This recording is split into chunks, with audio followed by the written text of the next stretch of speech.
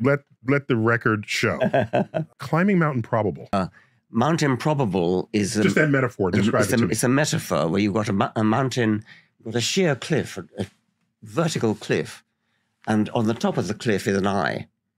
And to produce the eye in the Fred Hoyle manner would be to leap from the bottom of the cliff to the top in one go. In one go. You cannot do it. But you go around the other side of the mountain, and you find a nice gentle slope.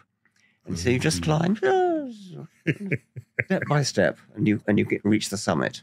Okay. So if you think it got there in one fell swoop, there's no, of course you're going to invent a God, because That's right. But not imagining that there's another way. Yes. You're stuck in one religious philosophy versus any other philosophy. Yes.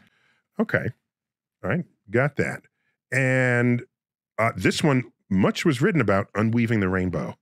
So tell me about that. Okay. That was, we're up to 1998 now. That comes from Keats. I did not know that. Keats complained about Newton spoiling all the poetry of the rainbow by explaining it. And so my point was the point which you've made often enough, that actually there's far more poetry in really understanding the spectrum. So did I tell you this? Do you remember there was this, it was on YouTube, it was what's called Double Rainbow Guy. Have you ever seen this? No. Double Rainbow. You should check it out. Okay. Okay, this is now back when